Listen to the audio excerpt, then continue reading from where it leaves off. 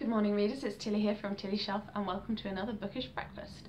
I think it might be a little bit of a long one today because as you can see there's quite a stack of books here and I've also taken a few notes on things I want to say, so I'm going to try and keep to the notes and keep it relatively quick for the length. So yeah, the first book I wanted to talk about was The Casual Vacancy. So I mentioned at the end of last week that I had started to read this one and I have now finished it. It was very, very quick to read and quick to finish. I did enjoy it, so I got through it very quickly. I have to say though, it wasn't as good as it should have been. So I think Rowling kind of specialises in a really convoluted climax that then necessitates a good couple of chapters of just explanation of what went on, just so that you can get your head around all of the like why was all that going on at the end of the book. And it doesn't always work very well. It's not always very enjoyable. I think I tolerated it a bit more with the Harry Potter books than I do with this one, and I think her natural style of writing is more kind of a mystery book where you do get that explanation at the end of like, oh, you've caught the murderer, and then you get to explain, oh, and they did this and they did this and they did this and this is why all of these clues appeared. I think that is what she kind of wants to be writing when she's trying to write other things. So yeah, so I thought one of the main problems with this book was there were too many characters, and I liked all the characters, I cared about all of the characters, but there were too many of them and she should have just like kept it a little bit smaller. And I understand that she was trying to talk about the entire community and that she was trying to give that range of characters, and it is quite impressive that she was almost as believable through all of the characters, everyone from like a, you know, conservative granny to a weed-smoking 14-year-old boy. I'm impressed that she was able to capture all of those different voices to a certain extent, but I think it would have been a better book if she'd been just a little bit more focused, because I felt like I didn't really get a satisfying story for any of the characters, and it was more like an overview instead of an actual focused telling, if that makes sense. But it did have a good atmosphere, so I think I know I just said that she should be writing mysteries. It reminded me most of Agatha Christie and the kind of like poison pen letters. I think there's a book called The Moving Finger where there are these poison pen letters sent around the village and there are consequences to those letters, and I think that was kind of a heavy inspiration for this, or if it wasn't then there was just a very strong association between the plots. And it's interesting, it's like this kind of small community and the impact that it has when people start saying what they actually think in an anonymous way within that small community. It's an interesting thing to look at, I think. But I would say that she's too nice to people. So it's a very, very generous approach to looking at people, in which you say, and you write in the book, like you don't just speculate that everyone, it's like every negative character trait has a corresponding traumatic event in somebody's childhood that meant that they have that negative character trait. And I'm all for giving people the benefit of the doubt, and I really do try to always look and say, oh, you know, we don't know why this person's acting in this way, so, you know, we're going to treat them nicely anyway. That is something that I very much believe in. But I found it a little bit excessive when we were being introduced to these characters who were being quite unpleasant, and then every single one of them would be like looking back to, oh, this time when this horrible thing happened. Yeah, there's quite a lot of horrible events in a relatively short book, and most of them are in like short flashbacks of like, oh, and then when I was young this happened and da da da. So yeah, I felt that just stretched the boundaries of credibility, or that it's okay to have a couple of representative examples, but to try and put it in for everyone is just a little bit too much. And then we have this character of Mr. Fairbrother, Barry? Is it Barry? Yeah, it doesn't even say on the blurb. So Barry Fairbrother dies at the start, and he is like this Atticus Finch type character. So I think I compared it to Kill a Mockingbird as well in my last video, and I think that holds. I think that's kind of what she was trying to go for. And he was this Atticus Finch type character that kind of held it all together and was able to see the best in everybody and be really positive, a positive influence on the community and the people around him. And it's this kind of myth that one educated man is all it takes to kind of build social cohesion, that I just felt a little bit was outside of the realms of credibility. I thought I knew what happened in the end of this because I watched the adaptation years ago when it first came out, which I think would have been about 2013.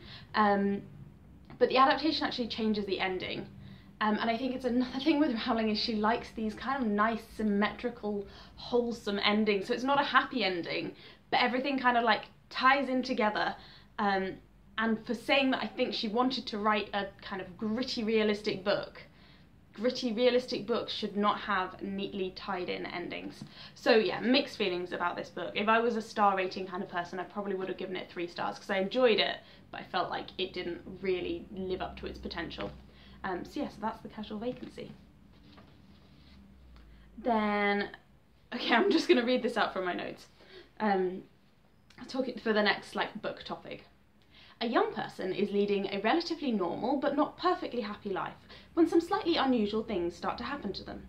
Suddenly they are told that they have been selected to be sent far away across the country to undertake specialised training and confront dangerous challenges. Their family is not particularly happy about this, but after some preparation they board a long-distance train and soon find themselves negotiating a new set of relationships with their peers and their situation as they head in to face these challenges. So that is, broadly speaking, the setup for the Hunger Games. It's the first couple of chapters of the Hunger Games as these events happen. It's also the start of the very first book of the Harry Potter series, and we are making pretty good progress on the last book there. Maybe coming up to a third of the way through, so hopefully we're going to get that finished this year. But that's not the book that I'm talking about. The book that I'm talking about is Vita Nostra by Marina and Sergey Dyachenko, who are Ukrainian authors who wrote this book, Vita Nostra, in Russian. So clearly that setup of a young person setting out on a train to go to this specialised training institute is YA gold, because I'm really enjoying it so far. I would have to say that Vita Nostra is quite a lot more sinister than Harry Potter or the Hunger Games. So it's quite a lot more sinister than a book series where the main baddie tries to conquer death, and a book series where the kids try and kill each other in a small arena. So yeah, so it's a little bit dark. It also seems quite a lot deeper, not deep as in, earth-shattering philosophical stuff, but it's definitely raising more questions, and it's just a little bit more maybe analytical in terms of the writing. So I'm enjoying this. This book, oh, excuse me. This one, Bo listened to this on audiobook maybe in about August or something, a little while ago, and ever since then he has been telling me constantly, you need to read this book, and every time I try and recommend a book to him he's like, no, but you've still not read Vita Nostra. So he went out and he bought a paper copy, because I prefer reading paper copies and he likes to have copies of the books that he's listened to, and I've started it this week and I've made it a decent chunk of the way about there. And yeah, so the main character, Sasha, has just arrived at this Institute of Special Technologies, and it's really good so far. I would say it's an older book than the other books that I mentioned. I think she is 16 or 17, and it is based around the idea of, she's around the time where she would be going to college or to university, so it's looking more at that kind of demographic of leaving home for the first time, and at an age where you expect to leave home for the first time, but in a way that you weren't expecting to do so. And it's got kind of I would recommend it if you know anyone who's just started uni or about to go and start uni. I would probably recommend this as a book for them, because it's got everything in terms of having to politely ask your roommates not to smoke, to just sitting down to read your new subjects and having absolutely no idea what it says in the textbooks, for magical reasons when it comes to Sasha, but it's definitely something that I felt would be relatable to a lot of university students. So yes, that's enjoyable so far, and hopefully we'll get through the rest of it with equal enjoyment. Did I have anything else to say about that? Oh, the one thing that I would say is the prose isn't very sparkly. It seems quite flat. Not in a bad way, it's just very direct, and I don't know whether that's a feature of the translation or a feature of the style. But it definitely it makes me want to keep reading. So it's not bad writing, it's just, it doesn't really inspire in terms of the writing. So yeah, so that's Vita Nostra. Then another thing that I read was a poem called, oh, I've lost my marker for it, Xantippe by Amy Levy. So Amy Levy was a Victorian poet, as you can see, this is my Victorian poetry anthology, who was writing towards the end of the Victorian period, and she was one of the first women to go to Cambridge, and she wrote this poem Xantippe, and theoretically it is like a commentary on the state of education in Cambridge. I didn't really get that because I don't really know what education in Cambridge was like at that time. But basically Xantippe was the wife of Socrates, and I think there is this long-standing myth about her where she spills wine all over Socrates, and Amy Levy has taken that incident and turned it into a poem in which Xantippe gets so frustrated by Socrates neglecting her and neglecting her ability to join him in his intellectual pursuits that she kind of, she gets to this point where her frustration builds up, and she almost proves him right in that he's saying, oh, you know, you're just emotional and not relevant, and she kind of like throws this wine over him because she is so just like angry at how she is being neglected. So I found it very interesting. I think I will read it again to just kind of glean a little bit more meaning from it, but I did enjoy it, and I just wanted to read a little bit more from Amy Levy because I had not heard of her before Victober this year, and I read one short poem by her for Victober, and I just wanted to dip a little bit further in. So that is the end of Xantippe. Then what next? So also on the subject of fantasy, I mean that's myth, but it's kind of fantasy. I finally finished The Return of the King by J.R.R. Tolkien, and the audiobook didn't include the appendixes, so I might have to read the appendixes. If you've not read it, you won't know, but the last kind of third of the paper book, or quarter maybe, is just like Tolkien's writings about hobbits and alphabets and linguistics and stuff. Like he's got little runic alphabet charts, and he's got hobbit family trees. It's very encyclopedic and quite fun. So I really enjoyed listening to the audiobooks again, and now excitingly we get to watch the films again. So as soon as we get 3 nights off in a row, which is not going to be for quite some time, we'll probably be rewatching all of those films. So yeah, so that was a good audiobook to listen to. And then my next audiobook is going to be The Handmaid's Tale by Margaret Atwood, because again, Bo listened to this one earlier in the year, and I've been wanting to return to the story and just see if I enjoy it again on a second read as much as I did on the first read. So yeah, looking forward to giving that one a go again. I'm actually not doing too badly for time so far. So then at uni yesterday we had, one of our lectures was cancelled, so our programme director, who is a woman called Claire Bertschinger, hard surname to pronounce, decided to step in and do her like little talk about what she does, and she says this is a nice to know, not a need to know kind of talk, in that I'm just here to try and like inspire you to go forward with what you're doing in terms of the things that you're learning on the course. And she is a really inspirational lady, and she's done so much just as one person, and at the end of the talk she said that one of her favourite proverbs is if you think you're too small to make a difference, try sleeping in a room with a mosquito. So yeah, so Claire has been a dedicated mosquito for many years in terms of trying to make a difference to the lives of vulnerable people, working with the ICRC, International Committee of Red Cross and Red Crescent, in numerous war zones, and also working in terms of with malnourished children and so on, just making a huge difference really as one individual. So after her talk I went up to the library to pick up her book because I thought I'll be ahead of the crowd because there's only 2 copies, so I'm going to make sure that I get one.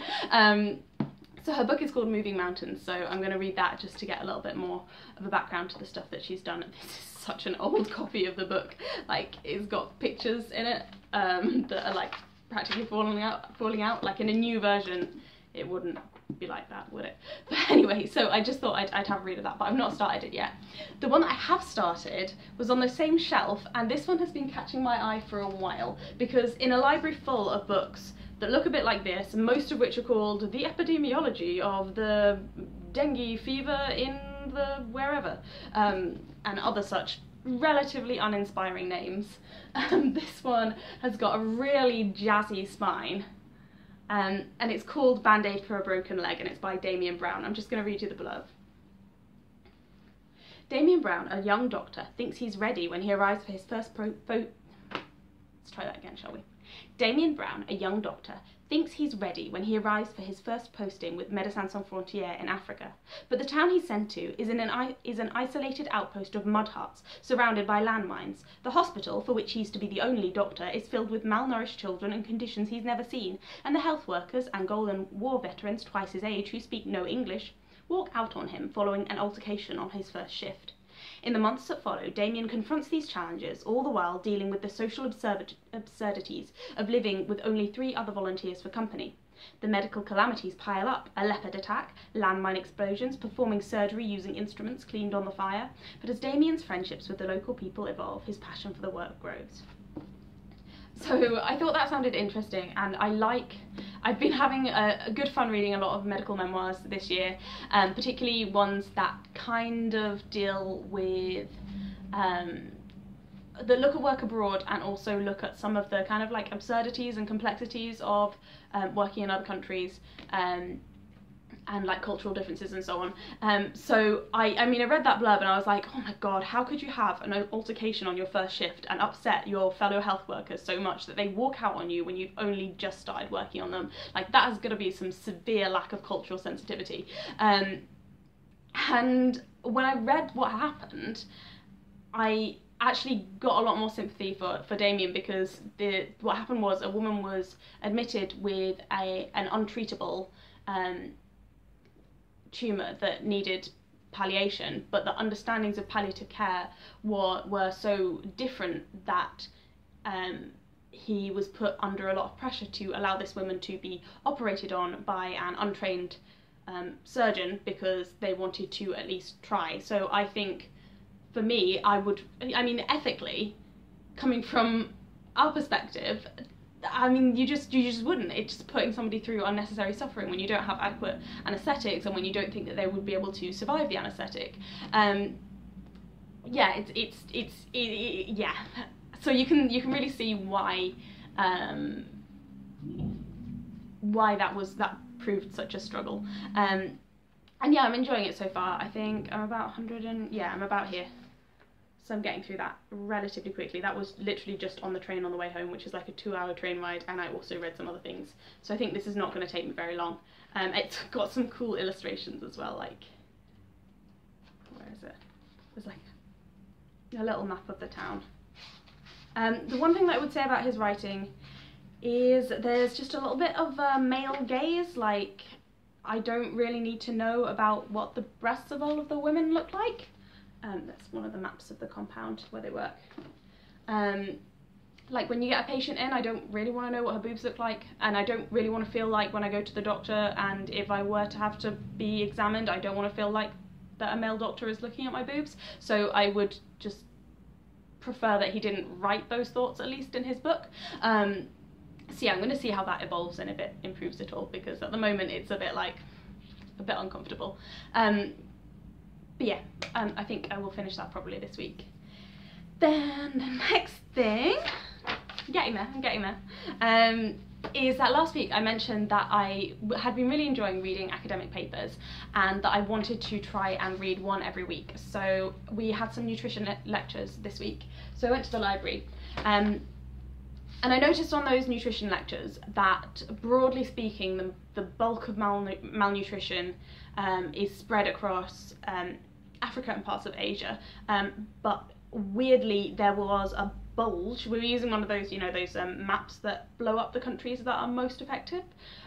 There was a bulge around the country of Guatemala, and Guatemala is a country where I lived for 3 months. It's a really, really beautiful country, and it's definitely a place where I saw some people who did not look particularly well nourished, but I didn't realise that it had a bigger problem with malnutrition than other countries in the region. So I thought, oh, I wonder why that is. I went to the library and I looked up, I think I just searched children nutrition Guatemala or something, and I was looking for qualitative research, because qualitative research is more fun to read. It is less good in terms of decision making. You don't really want to be basing all of your decisions on qualitative research, but if I'm just reading these out of fun and interest, it's definitely normally more lively to read. So I found original article, Pathways of the Association Between Maternal Employment and Weight Status Among Women and Children, Qualitative Findings from Guatemala.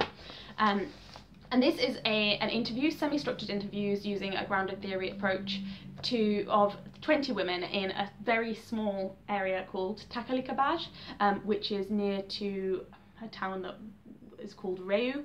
I never went there, but it's relatively close to where I was staying, so I thought it would be interesting. And it looks at a section of the mothers are in formal employment, a section are in informal employment, and a section are non-employed, and it looks at like what they spend their money on and how that affects their children's nutrition, and how the fact that they're in work or out of work affects the food that they're able to give to their children.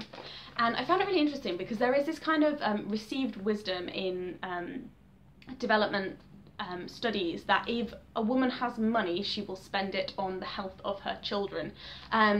And in general, it tends to be quite a good principle. But one of the things that came out in this is, to these mothers specifically, and with qualitative research, you're always really talking about what the people in the research say, and it's quite hard to generalise out of it. But when they had money and when they had been doing their work, or when they were thinking for their unemployed mothers about what they would do if they had more money, it was more about making their children happy rather than healthy. So for a couple of them, there are quotes where it's being able to buy the thing that your child has been asking for. Finally, like they always go to the shop and they always ask for the chocolate marshmallows, and finally you have the money, so you're able to buy them chocolate marshmallows. So it doesn't necessarily add up to like a health promoting kind of behaviour. So I found that was quite interesting in that it kind of challenges this thing that we keep saying of like, oh, mums will always make their kids healthy, because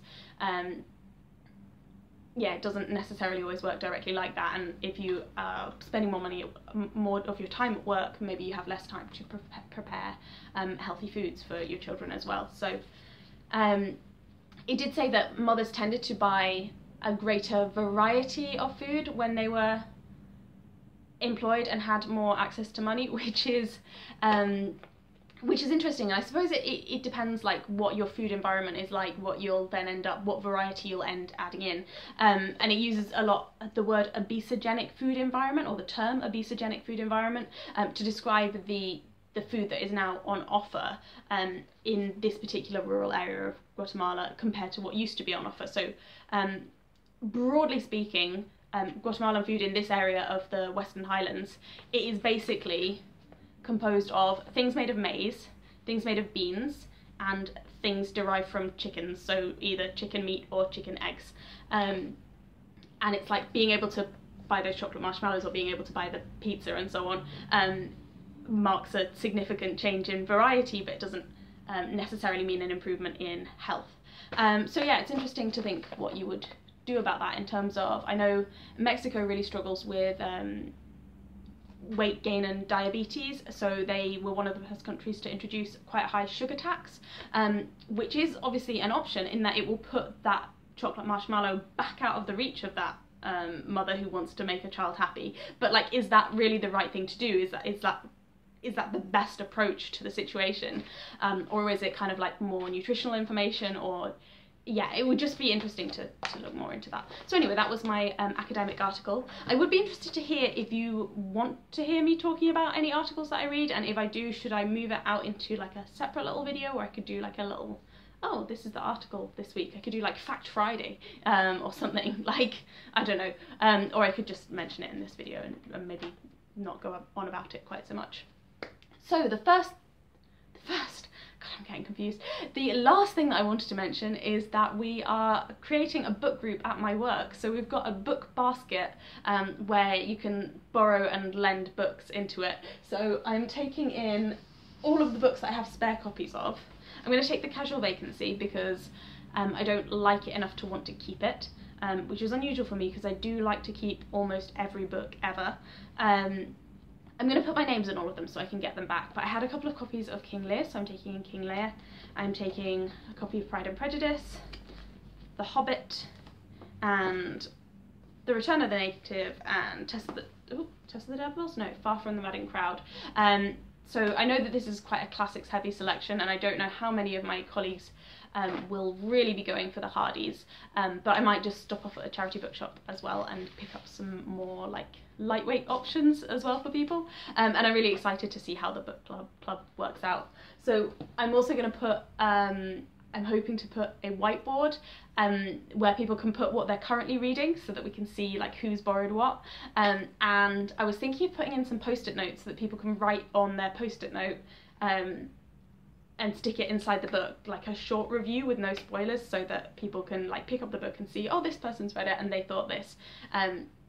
So yeah, various ideas for that. So I'm very excited that that's finally happening, because we've been talking about it for a while, that we'd like to put something like into effect, and yeah, it's going to be starting. We've also got a quote of the week board, and my manager, or my senior, just turned around to me and said, oh, you can take care of that, Tilly. And I was like, oh, okay, can I? So yeah, if you have any interesting, exciting quotes that would be suitable for a workplace environment, that would like have amusing comments or just entertain us, really, please let me know your quote suggestions so that I can put them on the quote board, because I'm feeling a lot of pressure here to keep up the quote of the week board successfully. So yeah, let me know your quote ideas. Anyway, thank you very much for watching. Let me know in the comments if you've read any of these, and you know, thoughts generally, because I like hearing from you, I like talking to you, it's always good fun. The other thing that I've been doing is trying to catch up on some booktube videos, but I'm still just at the start of non-fiction November, and I feel really bad a lot of the time, because I want to be involved in the current discussion, but I also don't want to ignore all of the videos that I haven't kept up with. So I don't know whether to just clear that whole, but there's videos in there that I think look absolutely fascinating, and I'm trying to keep the watch later list down to the ones that I do think are really fascinating. But yeah, I've still got this massive backlog of about 400 videos, so if I don't watch a video that you've produced now, it's not because I don't want to watch it, but then if I'm watching something that's from a month ago, then I don't normally comment because it feels a little bit outdated. But anyway, that's just something that is causing me more stress than it should do for saying that this is entirely a hobby. Yeah, nice speaking to you, have a lovely week, and I'll speak to you soon.